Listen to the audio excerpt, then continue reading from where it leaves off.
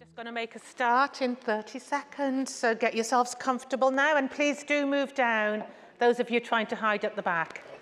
No one's going to move now. Right, they're not announced yet.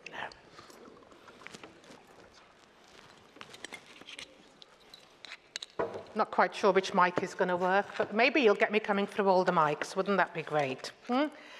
Thank you, everyone, for coming along to this session today here at the gathering. I hope you've been having a really good time. Those of you who've been able to attend yesterday and also this morning. I'm biased, but we've got the best session of the gathering about to happen now, right? Yes, see? It's good to see people agree with that. And I'm just going to spend a bit of time just giving you a bit of background to the session and introducing you to the panel. And then we're going to go on to hear from Jess at Lankelly Chase for about 5 minutes.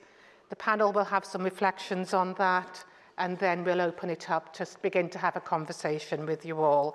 So I'm really, really pleased to be joined by Jess Cordingley, who is the Director of Transition at Lankelly Chase, Zandra Yeaman, I hope I've pronounced your second name right, who's a Curator of Discomfort at the Hunterian, University of Glasgow, Ewan Aitken, Chief Executive Officer of Cyrenians, Alan Farmer, who's the Head of Place at Cora Foundation, and Charlotte Bray, who's the Trusts and Foundations Manager for Scotland at the Dogs Trust. So real range, diverse range of speakers with different backgrounds who may have different perspectives and thoughts on what we're going to be hearing today.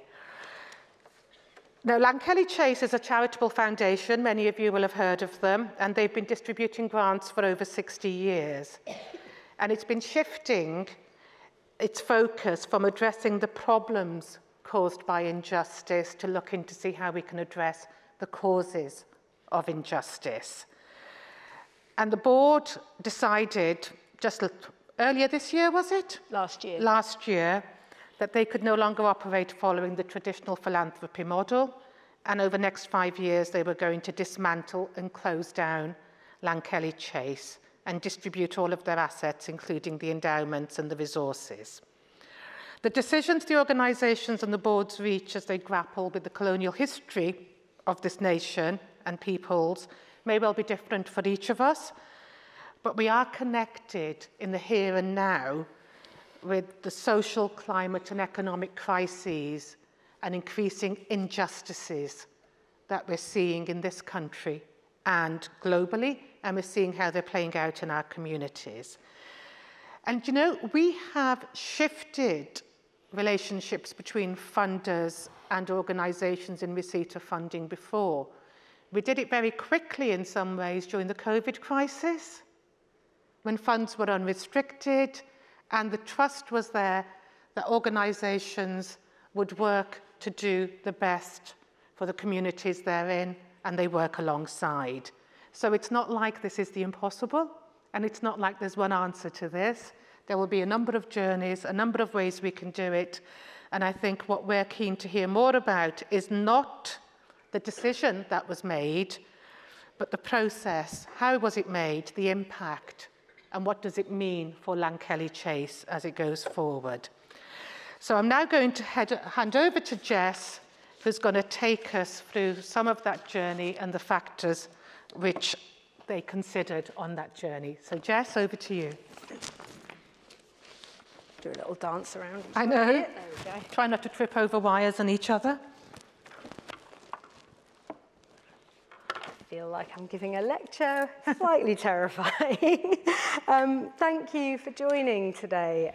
It feels slightly remarkable to be standing here and having this conversation with you all, so I really appreciate you joining this conversation. I think I wanted to start with a disclaimer, which is that I can't give you the definitive take on Lankelly Chase's story. And I mean, that's really because there is no one single definitive take. There is no one story. Our audience, sorry, my notes scribbled here, you can see I'm reading. Our story is woven into and is part of the stories of many people on this panel, many people in this audience, and of course the wider community. We are all part of communities. And I cannot and won't try and represent all of these different stories. So I'm just going to share my perspective to open this. And I really look forward to hearing all of yours. Satwat asked me to share how Lankelly arrived at our decision to redistribute all of our assets and the decision-making over those assets over the next 4.5 years we've got left, so the clock is ticking. Fundamentally, it came down to 3 contradictions in our work that we just couldn't escape. So the first was who holds the money versus who does the work in social justice. The second is how the charitable money is spent versus how it is invested. And the third is, and they're all quite big, but possibly the biggie, charity versus justice. And we'd spent over a decade trying to be the best philanthropist we could be. We were so alive to these contradictions, and we really believed that we could improve and adapt ourselves out of them. Some of the key things that we did over this decade was we built long-term learning relationships with partners on the ground, including partners on this panel. We provided them with core funding, and we embarked on a mutual inquiry where we all had the freedom, we hope, to question and learn and adapt together. We innovated with funding itself, so we learned how to fund not just regulated charities, but also movements, groups of individuals, local authority innovators within statutory agencies, and of course community activists. And we used different funding models, from fiscal hosting to learning how to fund individuals, and many more. And we changed ourselves. We changed our governance model to bring decision makers from board level, decision making first from board level, then down to the staff, and then further to communities through participatory grant making and a whole host of other different methods.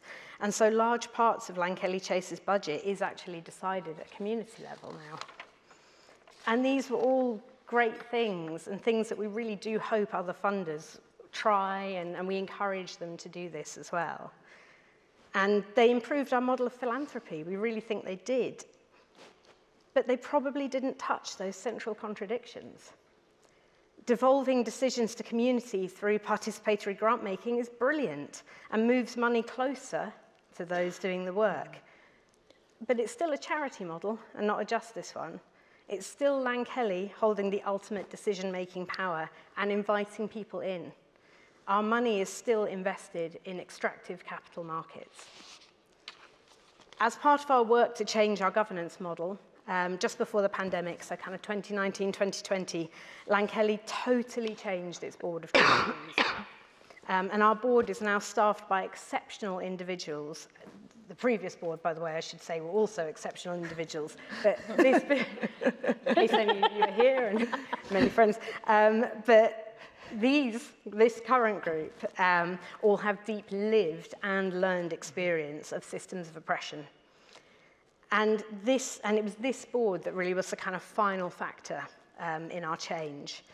So from their position of being deeply accountable beyond Lankelly Chase to broader communities also experiencing oppression and being active in different ways to challenge this, they could see what potentially the staff, me included, were finding hard to see, which is that we could never improve our ways out of these contradictions because they are in philanthropy's DNA. They are philanthropy. And so for us, with this realization, it means that our position is untenable. There are other, more effective ways of funding social justice work, we think, and we are redistributing our assets, our knowledge, our networks, our people and our endowment to help these ways develop. And I'll finish by saying that we're not suggesting that all funders should do the same as Lankelly Chase and redistribute everything. But we do think that we all need to know that these contradictions exist, and we can't ignore them. As a sector, we need to see them, to acknowledge them, to grapple with them, and to find answers to the real questions that they pose. And this is our answer. Thank you. Thank you.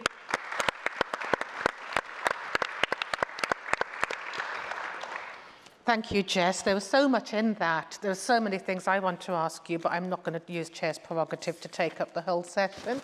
I'm going to come to each of our panellists first, just for a couple of minutes of reflections of what you've heard, and then we'll open it up for comments and questions from the floor and hope to have a conversation.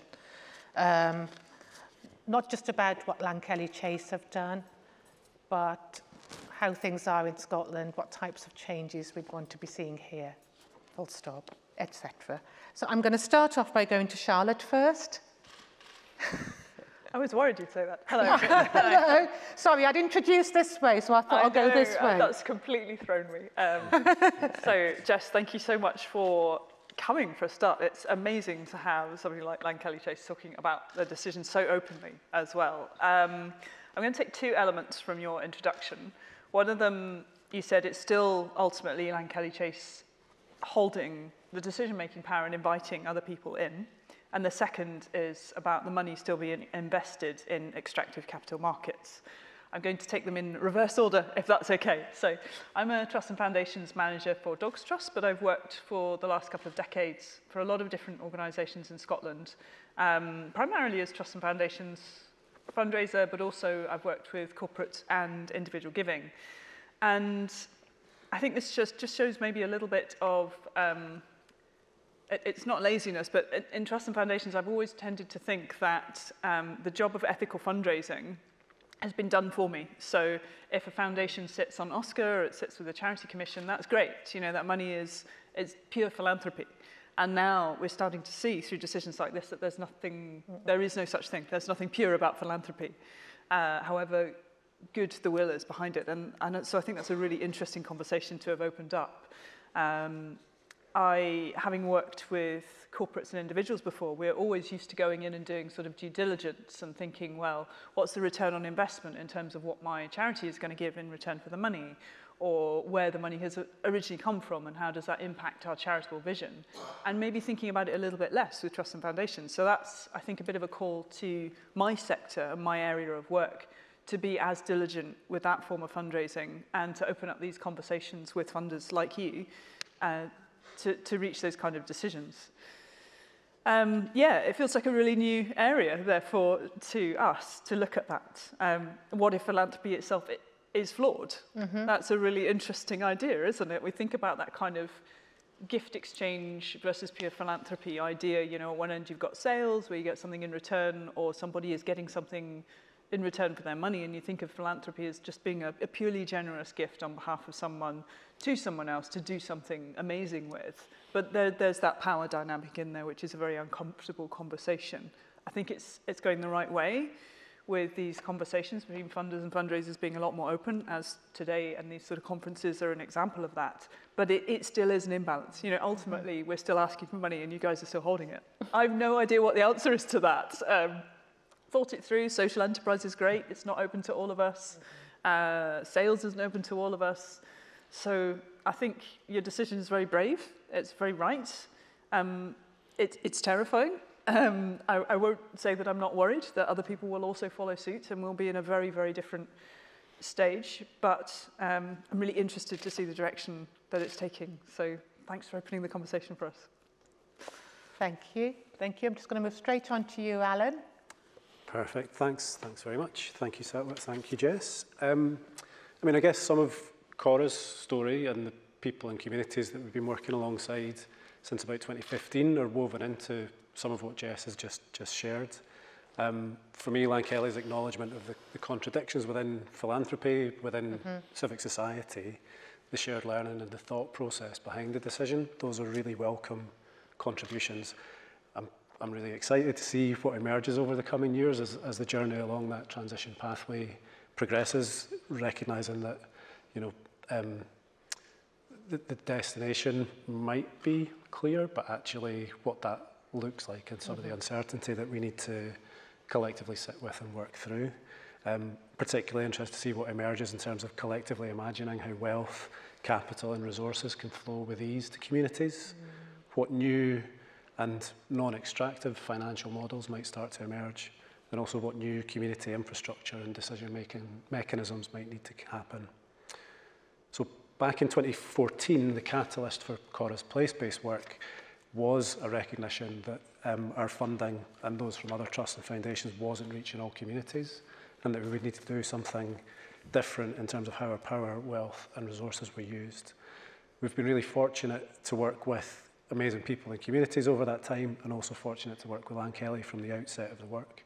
And as other funders, strategic and funding priorities have shifted, Lankelly's commitment has been shared with Cora to work with, invest in and learn alongside those communities in a long-term relational way. 7 years into the work, there's real emerging community leadership, there's real growing community participation, there's a much stronger sense of voice from communities connecting in with and influencing and informing how local and wider decisions are made and how resources are allocated. It gives me real hope and recognise that those are actually really key conditions, I think, if the long-term resourcing in different ways for communities is going to be achieved. Those are the kind of foundations that are essential. And I think the decision and the conversations more broadly have, surfaced some really interesting tensions. Cora occupies, I think, quite a dynamic space. It requires us to hold some of those creative tensions. So we're both a funder and a funded organisation. We hold power, we try to acknowledge that, and we try to encourage others to share power more equitably. We work within existing systems whilst also trying to kind of collectively imagine and build better ones for the future. We know long-term funding in new ways is required, and I think we're quite good at supporting that, but also recognise that we and other funders are not all there yet. And I suppose also our investments are ethically invested and carefully managed, but those are still within, existing mainstream markets. So, yeah, the decision, the conversations that it sparked with colleagues at Cora and more widely, and today, I'm looking forward to being part of. I could go on, but I won't. I think the important thing is to hear from a range of perspectives. But those were the immediate reflections that came to mind for me. Thank you. There is so much already that's come out of what we've heard from the first of the two panellists, which is going to be enriched even more by the two panellists we've got left. And then, Jess, if it's okay, I'll come to you if there's any reflections on what you've heard, and then we can open it out. So, Sandra, over to you. Okay, thanks, Alan. And Charlotte and Alan, just to add to that, Jess, I'm still processing it. So I'm still reflecting and still moving from one side to the other, thinking, is this good, is it bad, what is it? And I really don't know, but I like the idea of what you said about thinking about a justice model and what that would look like. And I think over the next 5 years, some of the work that you're going to do is going to enable us all to think about, well, what does that justice model look like? But what I think is really great is, and we were kind of briefly talking about it earlier, and the two things I want to put forward, particularly as creator of discomfort, I suppose, is one, I think it's a call to action, and I'm going to talk about why I think that. And secondly, I also think it's a provocation for the third sector and others when we think about philanthropy and also think about funding. And if we think about the models that we currently see within funding and philanthropy, they are actually, you're going to hate me saying this, they are hangovers from empire colonialism and the enslavement of African people. And I know that people think that's a giant leap, but it really isn't. But the call to action made me think about Audre Lorde. In 1979, she talked about the master's tools will never dismantle the master's house. And what she was doing at that point was speaking about racism and homophobia that exists within feminism. And this was at a conference. And so that was the kind of reflection. I thought that's the thesis of what's going on here. But what she was doing was a call to action. And to think about what Audre Lorde was saying, for the master's tools will never dismantle the master's house.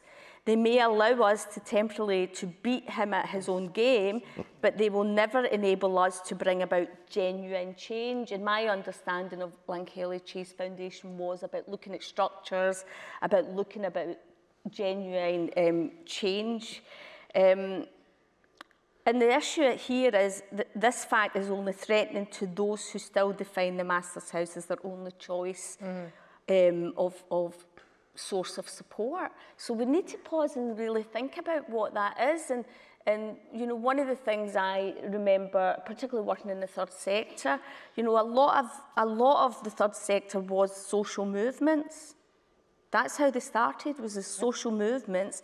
And then what happens is we start accessing funding from governments and others, and then it becomes more and more difficult for us, you know, that term, bite the hand that feeds you.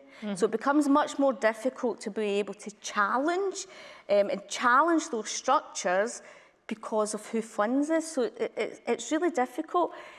But we also have to remember that there is real deep fundamental need for sticky plaster, you know, like that sticky plaster where there's immediate need and support needed for people who are, you know, oppressed daily.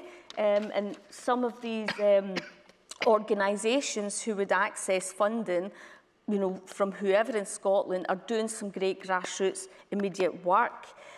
What doesn't seem to happen, which is sad, is connecting that with those organisations that are actually doing structural change, you know, the whole social policy. So this is the call to action that I think you're doing for us all to pause and think about funding what we use it for. And here's the provocation. I want to leave particularly the charity sector leadership. I want to leave with this provocation. Are you promoting an idea to get space around the table for personal enrichment?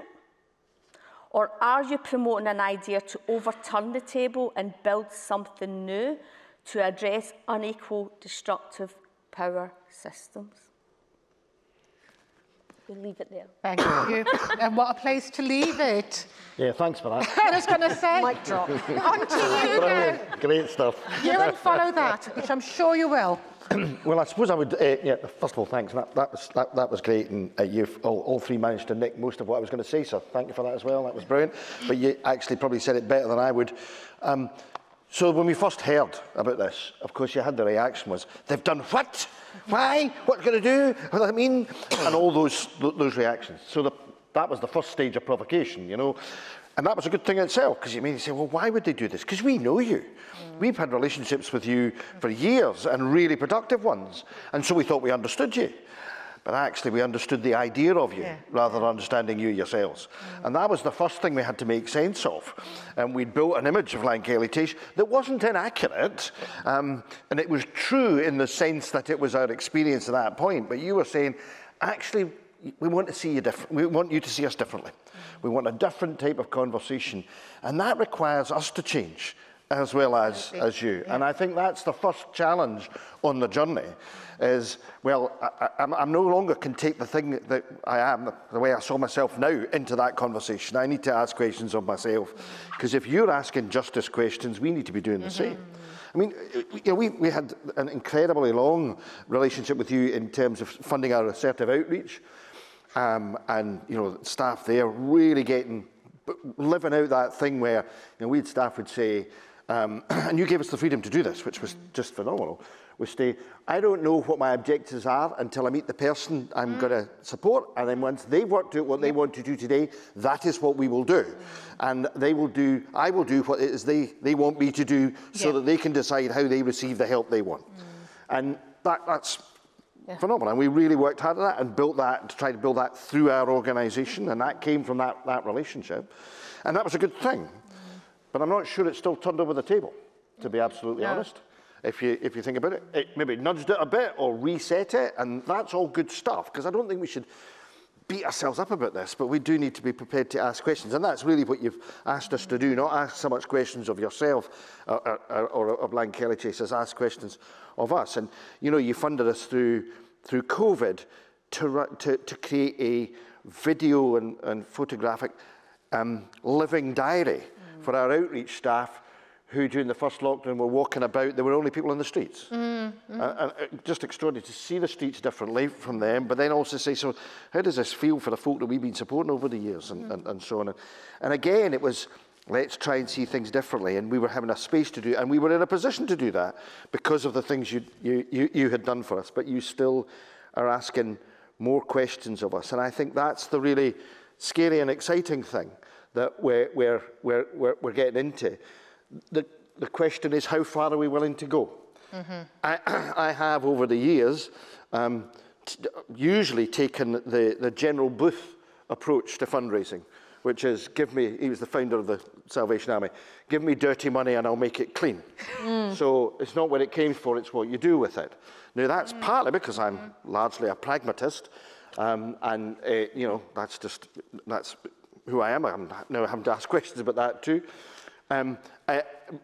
Because we need to be saying, is it in working for what we would see as building justice, perpetuating an injustice means that that's no longer of value? Or what is the value judgment between those two things? And that thing about capital, we've just taken investment of 8 million quid that's being invested by folk who are doing ethical investment and a bond to buy 30 houses in Edinburgh, literally. I mean, we're literally getting keys for them too today, for women who experience domestic abuse, because the housing market in Edinburgh is shot to bits. Absolutely. That's the politest way I can call it. And we need to do something. And it's the wee bit of the stick and plaster thing. And so we've got this, and because that's funded in such a way, I could take the risk of doing it because they're dealing with the money and I'm dealing with the support, and that works for us, and that is philanthropists doing capital different, and we're able to do something we wouldn't do before. But how deeply have I dug into that? And am I perpetuating the system at the same time as providing a response to a real need right now? And those are those contradictions that we need to be prepared to dig into.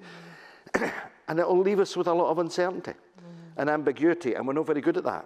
We like certainty, we like to know where we're going.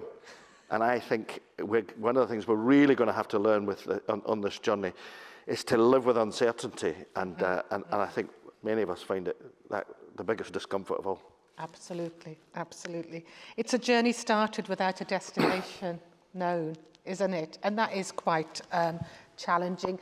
Thank you for that from the panelists. I thought that was a really interesting range of views and perspectives we've got there in terms of some of the uncertainty created around if a similar journey is embarked on by others. What does it mean for those of us who are still involved in trying to provide sticking plasters? How important it is to work with the issues affecting communities in the here and now and do what we can, at the same time as looking to see how we can work towards that structural change that's going to mean those situations won't arise for the families and the people we're working with now. There were challenges presented to us as third sector organisations about where do we take our money from and what do we do, and do we do money laundering or not? Love that phrase. Challenges to funders about how far are you prepared to go. We all know the language of co-production, we all know the language of co-design, we all know the language of power sharing, but are we doing it, and are we prepared to do it? And do we know that that's going to create a situation where, and I don't know another way of putting this, those who've been winning up until now may start to lose out, because this is about shifting the balance, it's about addressing injustices. You know, that's discomfort. How do we live with that, and what do we do about that? And I could go on. There was so much in what you said, but I do think there is something about what is the future for philanthropy. I mean, the very origins of philanthropy, as you said, Sandra, where they came from, aligned with the fact that they arose at the time of industrial capitalism as well. It was a way of people making loads of money, make sure that they had the workforce they needed, fed, and just healthy enough to carry on working for them.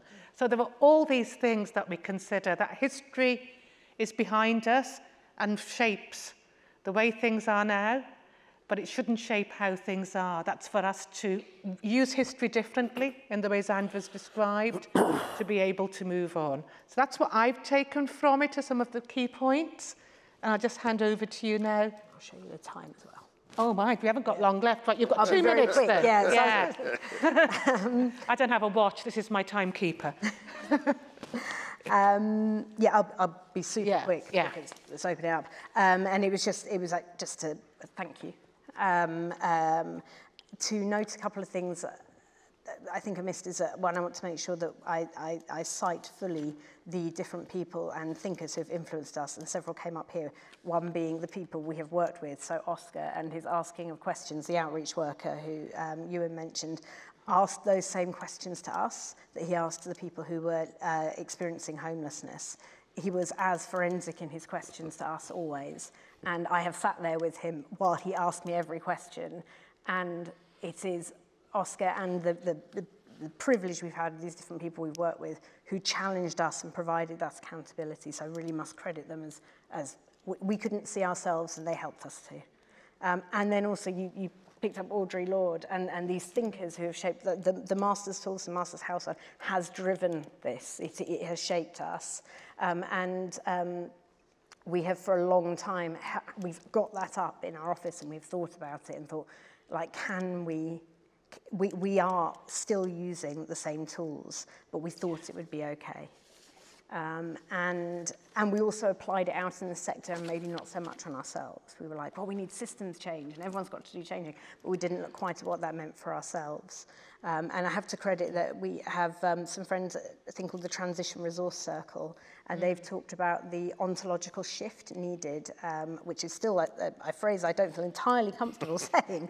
It sounds incredibly grand, but just the total shift that is needed to create something different. And that's what we are now trying to embody, and embody fully, which means a total shift in who we are and how we are in every way. In order to allow something new to emerge, we don't think we can build it from what is already here. I wanted to just pick up on that point about potential for harm and the important work that we talk about sticking plasters as though they don't matter, when in fact they're what's holding everything together. And we are deeply aware of the potential for harm of Lankelly Chase ending. That is something that has been said to us by many of the partners we've worked with, like, well, what's going to happen to us? And there probably isn't a satisfying answer other than to say we are aware of that. We know that we are trying to do this as carefully with a time frame as much as possible to provide support. And at some point we have to be raising that question of why is this all held together with sticking plasters? Yes. And to do that in the most careful way possible, but to say there is something about the resourcing of social justice that isn't working here, and the money needs to flow better. And then finally, just to note, I hope that's evident, but to note the privilege that we are aware we've had to turn that table over. Like, so many people are doing such vital work and they are not in a position to turn that table over because they do not have the privilege that we have. But that makes it even more important, I think, for me, that we do. Because what is there to stop us? So, just noting that. No, that's really helpful. Privilege and voice and how we use that as well in those spaces. Absolutely, thank you. Right, we're now going to open it up to the floor for contributions and questions. When you're asking a question, can you also just say who it's directed to on the panel, please? Thank you. Susan, you got your hand up first.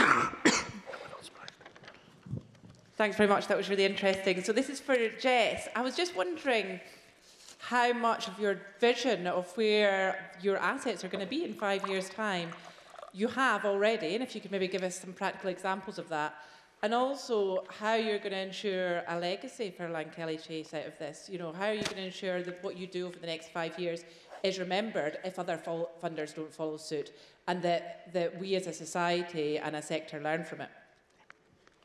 Thank you. Can we just take one or two more from the floor?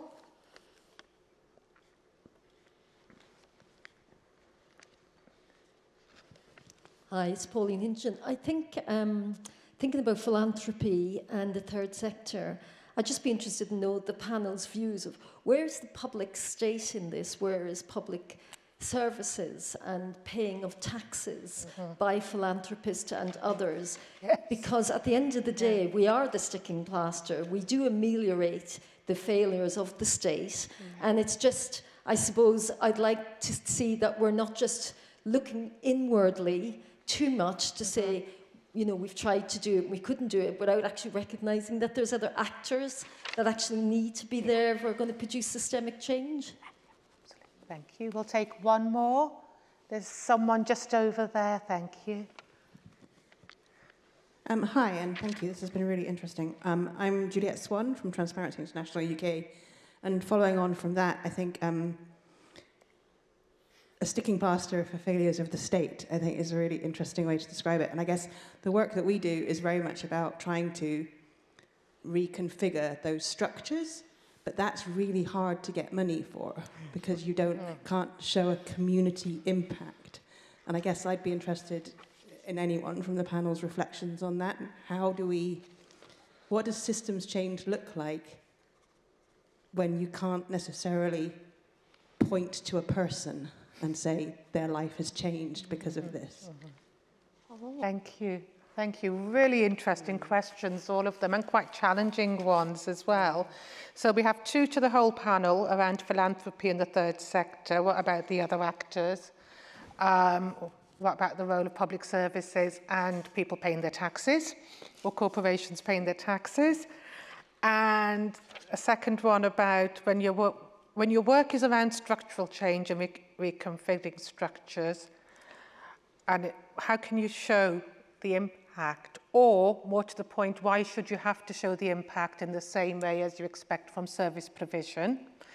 And then there was one for you, Jess, about whether you've got part of a vision already, or whether it's a completely blank sheet, and how you'll maintain a legacy if you choose to, as Lankelly Chase. So do you want to answer that one first, because that's quite specific, and then we'll open the others up to the panel? Yeah, sure, and I'll be quick. Legacy is crucial, it's critical. We're just starting to work on this, and it's the real focus for the next 12 months of a whole lot of our staff is around part of the redistribution is not just our endowment, but I mentioned our skills and knowledge. And so we're looking at this next year as a real moment of accountability to all the people that we've worked with and beyond the different communities about a huge asset transfer of knowledge.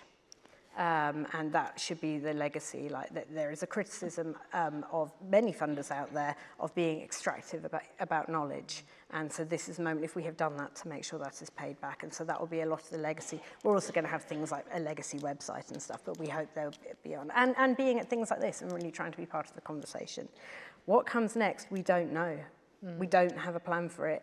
We are not just redistributing the endowment, but the decisions about the endowment. The Lankelly Chase staff are not the ones who are going to be deciding where this goes. It is a process that we are starting to develop. Our board are holding very closely in community, genuinely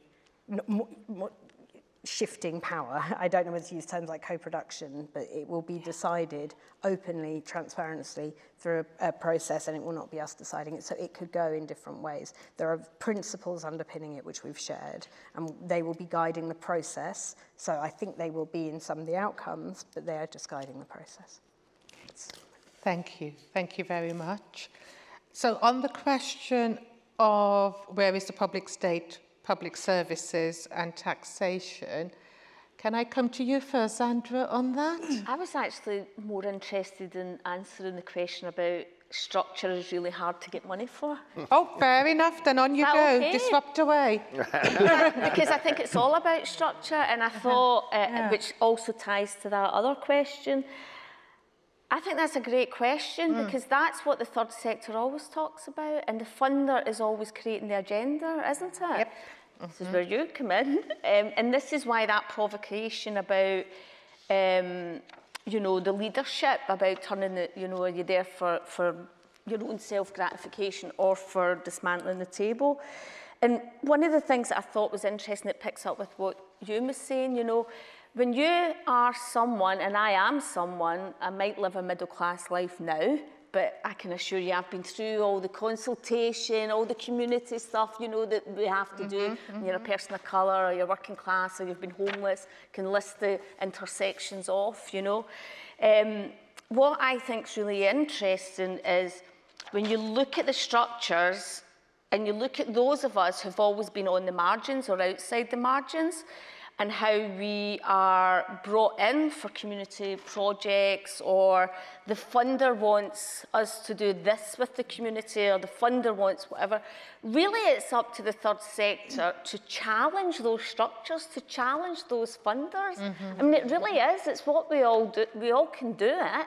So when I was talking about the sticky plaster, which is really important, that's about the immediate action that is required for people who are right at the, you know, who are beyond the margins even, you know. I mean, I think about the destitution that goes on, particularly for refugees. That's one for me that, you know, for the last 20 years had involvement in. So there is real, you know, stuff that you need that money for.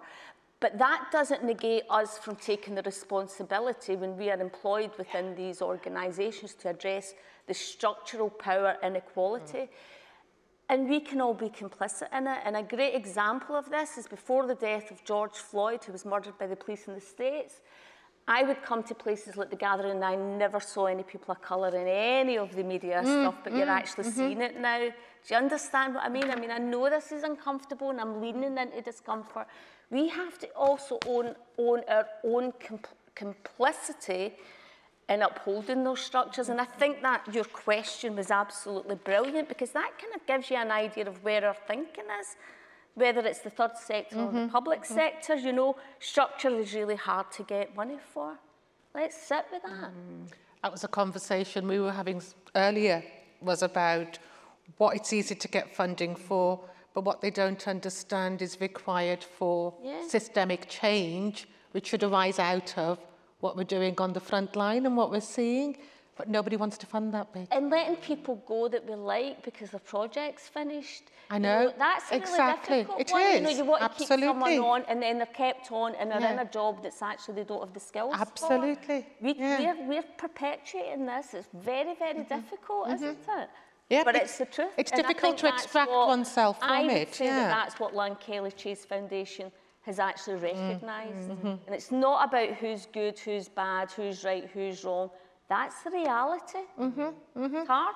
And as Jess said, this is their journey.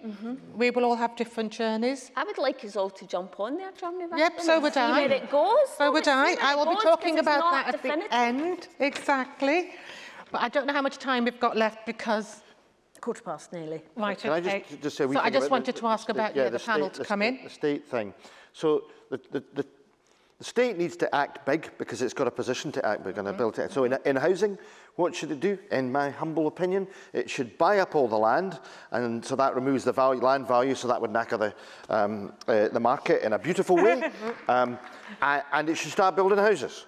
This is not complicated stuff, because the evidence shows that, you know, what's the most successful economy in the world? Depends on what your definition of successful. But if you take GDP as your answer, it's Singapore. 90% of the houses are owned by the state.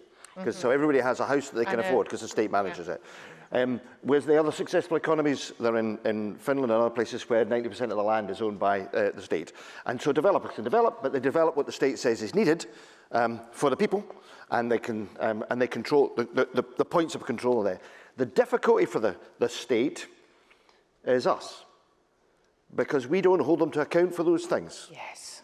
Yeah. Politicians, we have a transactional model of politics, where we want to know what they did for us with the money we gave them in their taxes in the last 20 minutes.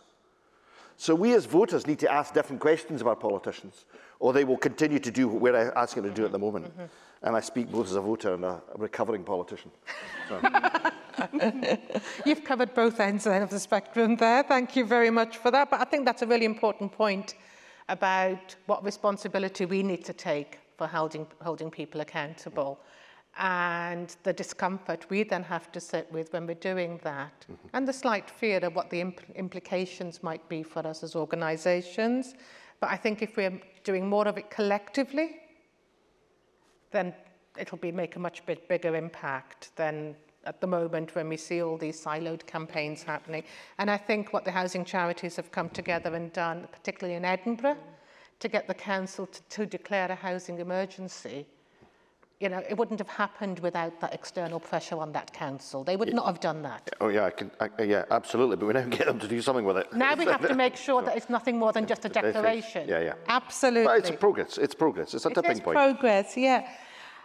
Alan and Charlotte, I want to give you an opportunity to come in on either of those questions if there's anything you'd like to say. Do you want to go first? Sure, go on then. I mean, I think you has made a good point around taxation and the bigger side of things.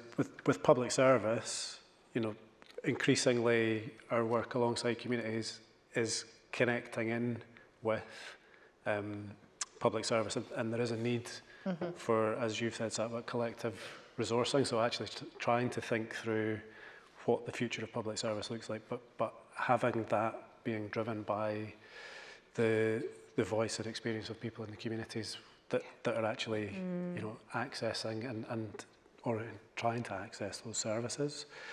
I suppose there's a bit about the structures as well. So the pandemic was mentioned as a way of you know, funding, moving differently, trust, resources, and that did create, I think, a moment where there's an opportunity to continue to do things differently, but there is a prevailing sense of scarcity within public discourse, certainly public authorities, national government, and it's about how do we collectively challenge that sense of scarcity, and that's where I think some of the thought and decision making from Lankelly comes back in. So it's not just about working within the existing structures, but at the same time trying to actually build and demonstrate what new and improved structures might be. Thank you. Charlotte? There's so much that I could say on both of those points. So I'm just trying to craft my thoughts slightly. I'll come, first of all, on the idea of structures. You're absolutely right. It is much easier to get funding for something tangible with a beginning, a middle and an end, tangible KPIs and outcomes and outputs than it is for something that is longer term. I've worked for environment charities in the past, and that is so low down on everybody else's agenda, because as much as we can see climate change, we can see that the poorest people in the world are going to be the first ones to suffer, but it's still so far at the back of the agenda after everything else, like you say, the sticking plaster. And the taxation thing is, it's really interesting. I've talked to people who work and live in other countries, and they go, what's your job again? You work for a what? And I said, it's a charity. And they go, well, so what does that do? And I said, well, we do this, this, and this. And they say, well, doesn't your government's tax pay for that? Well, no, funnily enough, it doesn't. And you see these funders saying, oh, we're not going to fund something that should be statutory responsibility. Whereas I think increasingly it feels to me that the government is letting us take quite a lot of that slack and going, right, well, we can cut the budget here because we know that the third sector will step in. We're no longer that kind of nice to have, not nice to have, but we're no longer an added extra. We're fundraising for essential services now. I know people who fundraise for libraries, schools, museums, the NHS. You know, these should not be things that we're fundraising for. These should be things that should be basically paid for by tax. So that, I don't know what the answer is to that, but it increasingly feels like that's going in the wrong direction. We're seeing increased competition for funding, increased targets, increased need for our work, and just less available. And it's a huge thing. So my hope is from these kind of conversations where you're like, actually, philanthropy is no longer going to do this and shouldn't be the way to do it. Actually, we've got a much bigger problem to solve. Yes. We're going to have to start doing that. Yep. But will we say to a politician, I will only vote for you if you put my taxes up? Yeah. Yes. I know. But some of us would, some of us wouldn't. That's what it comes down to. I think there's another layer, though, and you touched on it, is about unity. I mean, my experience in the third sector was very much about people being pitched against each other, which is, again, part of the master's tools. And I've watched it. I've been in meetings, I've been in rooms where people are talking, well, we'll be better than them. I mean, let's be clear here, you know. Some of you might have even been part of those conversations. We need to get to a point where we have to be clear that we're not in competition with each other. You know, there's a lack of institutional memory. I mean, I'm an activist, I've been around a long time. I have a clear memory of all the activism, particularly around anti-racism and disability over the last 25 years. It's as if it never happened. Someone else steps in and they're new and they know best, and all of a sudden they're activists and they're going to take it forward. I mean, institutional memory of the past is really, really important. And that's why we get into this situation, is because they divide us. They tell us, all right, that's good, that's a wee bit more palatable, we'll work with that. So we're never getting the chance to build that unity. And we need to build that unity because we don't even need to like each other. It's not about us as individuals, it's about that collective liberation. It really is. Absolutely. So there is something there about our own complicity in the situation that we find ourselves in. And I think just thinking about something you, Alan, that I'd spoken about, the COVID stuff and the sort of, you know, the way things changed. The question I then have is, well, why did we revert back to old ways so quickly? Do you know? I don't know if anyone can answer that. This is, anyone, please, if you've got an answer, I'd love to hear it. Because it happened just like that, we reverted back. I think discomfort is really uncomfortable. This is the point. Like, this, you know, structural change. I've just been reading this stuff, Pedro Choma. I don't know if anybody likes Buddhist teaching and thinking, but I do. And she talks about idiot compassion. You know, and what she's basically meaning is people using compassion as a tool for control because it's not real. And you can clearly see that we have gone back to that baseline, but it also links to what you were saying, Ewan. You know, I was working in the Coalition for Racial Equality Rights during the pandemic. I saw grassroots, non-constituted, you know, groups, you know, hit the ground running. They knew exactly what was needed. They knew exactly how to mobilise. No charity involvement was happening at that point. That came later. And I think sometimes the charity sector gets a wee bit uncomfortable when their power is taken away like that. You know, in Glasgow anyway, it was actually grassroots, individual people who were mobilising for themselves because actually people outside the margins are used to uncertainty. Well, it was charity is a construct, isn't it? Exactly, but the positives coming out of it was we saw activism coming from the grassroots up. We all, you know, I sit in government rooms elsewhere, everyone talks about activism, everyone talks about this. It's almost like things that you can create, you can't. They have to come from the bottom up. It's not something that, you know, we can create. I think you need both. Government level. I think you need bottom up, top down. I think you need both. But they need to be met in the middle. Yeah. They need to meet, and it's the fact at the moment what we'll have is those sitting at the top thinking it's going to happen in my way, but actually part of the meeting in the middle is about recognising that what they did on the ground was actually may have been the right way. I would have had it wrong. People don't like that discomfort. I'm about to ask a question. Sorry, we're ready at the end, and I've got somebody over there with the mic, so last question. My name's Duncan Dunlop, and I don't put a downer in this, but I really struggle with this. I work with care experienced people, and I'm still doing a voluntary bit, and it's very embryonic, like not even a charity movement project we're describing. Yeah. We don't want money from government. We do not want it because it's a huge problem globally. There's not one organisation or movement of care experienced people internationally that is independent of government that holds the state to account for the failings of what's happening to this population. We relied on people like Lankelly Chase to give that money. Right. And I look around, I can see Neil in front of me, lottery, gambling. Biggest funder in Scotland, Robinson Trust, whiskey. William Grant, whiskey. We don't have to go far to look at, if we want to, our ethical problem with some of the funders. What I'm looking at is where do I get the money to support that group? If everyone makes the same decision that Lankelly Chase does, then I don't know how we get it off the ground. Maybe that's just a restrictive thinking that we have in terms of a group of where we've ordinarily got it, but they don't have that money within the community to fund this themselves. That is exactly one of the things that you were saying, one of the harms that you're trying to think about, so how you address that. But it's a bigger challenge then if others are going on the journey. How do we make sure that we're just not creating different inequalities as a result of what we're doing? And how is that money, how is our endowment and our other resources actually transferred? You know, this isn't a spend out. This isn't us deciding and all the grant going. This money should continue to exist in the sector. What we're saying is it shouldn't be held by an institution staffed by predominantly white middle class people based in London. You know, this money should still be in the sector, flowing in different ways. And that is the vision. and there is a reality of it being a funder that is relied on and trusted by many people disappearing, and that is true. So this is exactly what we're balancing at the moment and trying to do it in the most careful way. And there's a huge discomfort, and I'm sorry if you're experiencing it. Yeah. Isn't though the thing that you're trying to identify those communities who could make best use of it? Yes. And the community that Duncan's talking well about be one of them. could well be one of them. Absolutely. It's just they'll have a different relationship with the money. Yeah. They'll not have to ask for it, they'll have it. Yeah. Yes. You know? Yes. But you need to go on a journey to get to that place. Exactly. The money should still be there. Yeah. And you've started that process with a couple of organisations already.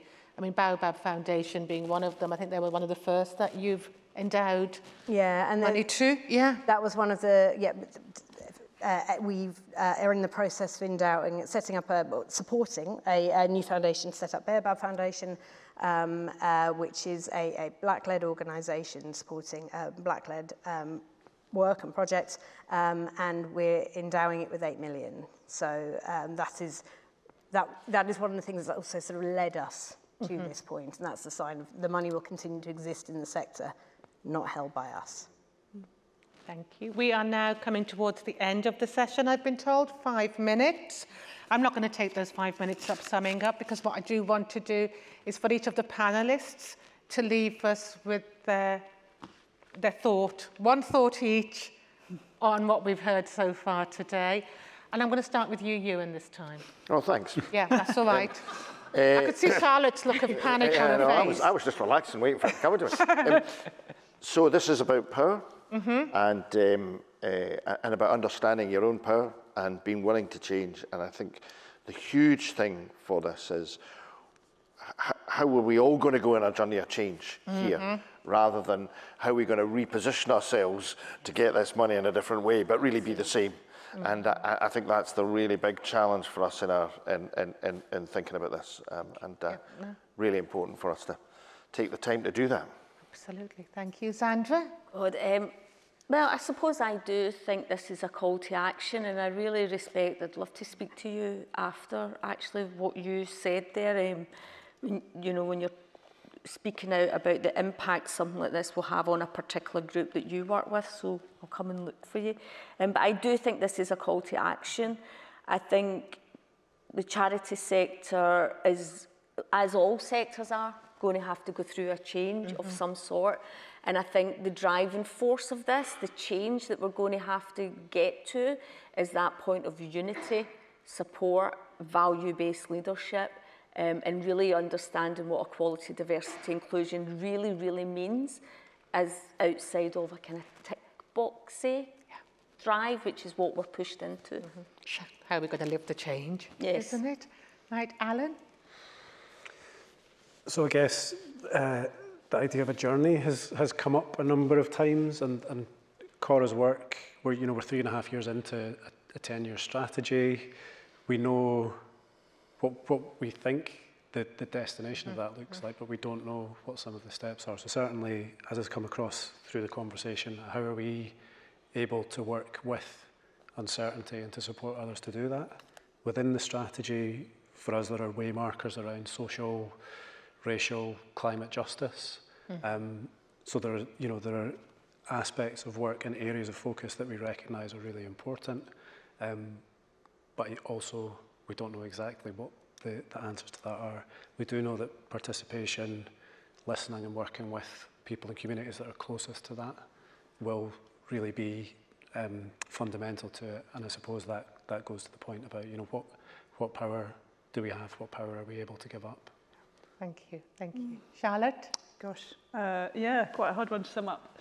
I really like that we're having this conversation, and I hope that your decision opens up more dialogue in this way, because there is a power imbalance not only between funders and charities, but between charities and the people that we support as well. We need to see more lived experience people in trustee roles, in funder roles, in fundraising roles, and in working in the sector. The sector itself needs to be more accessible to people to come in, to work in it, to have their voice heard and to have their experience heard. And I really hope that this conversation will contribute to that. Activism's brilliant. It's also really hard to maintain. You saw that in COVID, where it was fantastic and everybody had a great time, and then we went back to normal so quickly. So I just hope that doesn't happen. I hope that this is a shake-up that says the power imbalance is not right.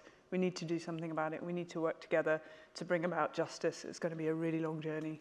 Sorry, I have to respond to that. That's what activism is. It's Yes. about, you know, you want to take action for social and political change. So I would like to think pretty much everybody in this room is an activist of some sort. It's not all about marching on the street.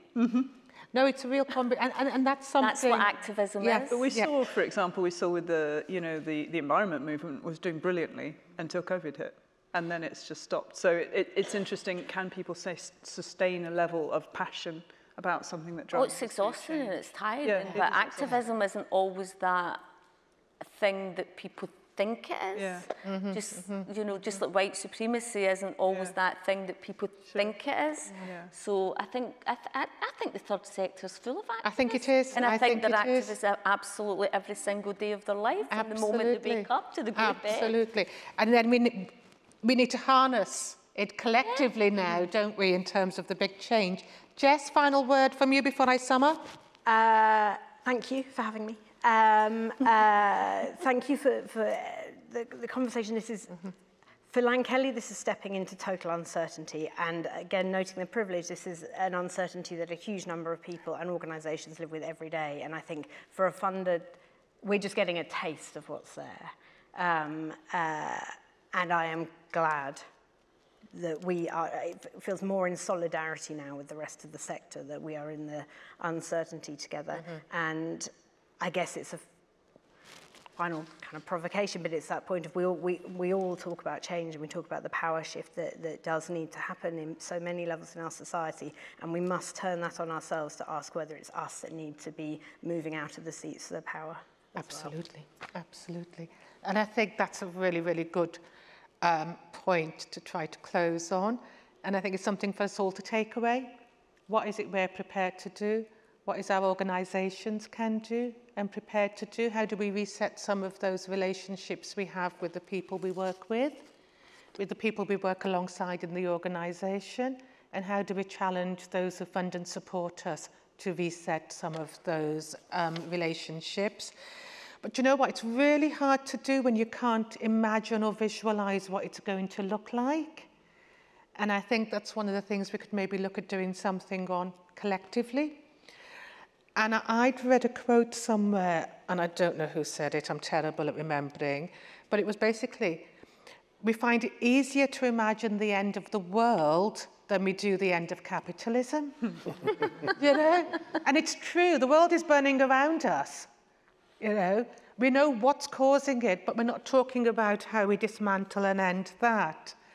And I think until we get to the point where we can imagine the end of the systems we've got which create the inequality and what it's going to look like, we always have to be there to a certain degree, mopping up the demand created from the failure of the state. But that in itself isn't going to be enough for us. We have to think about how that leap is made for the structural changes that mean that those failures are no longer happening. And I think the care experience community and housing are two of the most stark examples we have about the costs of failure demand on individuals and communities. So I would just leave you with that thought about, let's try and imagine what it would look like differently. It will be different for all of us. And let's have a go at seeing how we can get there. All our individual journeys within our organisations. Thank you very much for coming, and thank you to the panel. Thank you.